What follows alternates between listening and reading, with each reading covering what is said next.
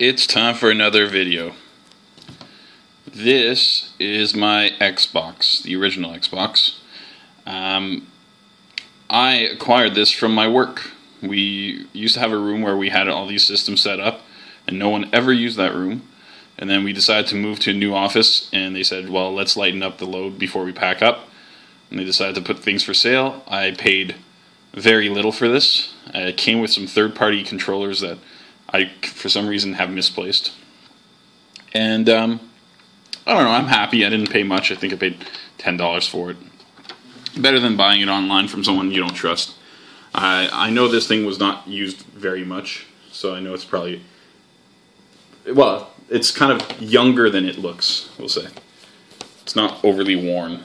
So, this is my collection. This is the first game. The collection is pretty weak right now. I've never hooked up the system. I haven't actively kind of sought out some games for it. If I find something, sure, I might add it to my collection, but there really hasn't been all that much lying around, so this is what I've got so far. This is NHL 06. This was actually, I guess I'll say given to me by someone called David that I work with. I did give him some food in return. I cook a lot and made him a couple extra meals. Here's Dragon Ball Z Sagas. I believe it's a fighting game. Or maybe not. Yeah, it looks like it's some kind of arena there. Never was a Dragon Ball Z guy. Didn't quite get the whole thing. But still pretty neat. Everything from Japan seems to have a mystique for me, even though I don't know what it is about it, but I'm just drawn into buying those games. Here's ToeJam and Earl 3, Mission to Earth. I didn't know this existed, and I was at the store and I needed a little bit of filler, and I said, why not? I have played the other ones, and they're kind of fun, though quite different between the first and the second.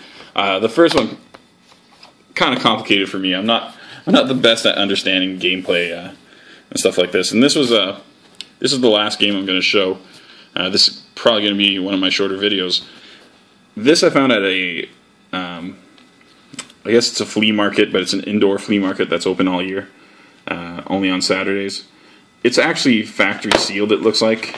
You see over here it says Xbox certification something of authenticity.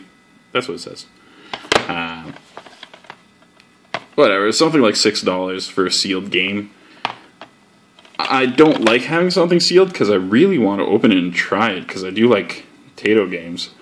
But I guess I'll keep it sealed right now. The collector in me wants to be a good collector and keep it sealed. If you can keep things sealed for as long as possible, I guess it's good in terms of the collection aspect of the systems. But yeah, I would actually love to get myself a loose copy of this and give it a try because, well, Taito came out with some pretty decent games back in the day.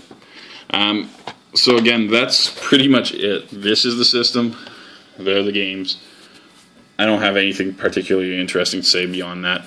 I will have another video for you shortly with a lot more material, though. Thank you. Bye.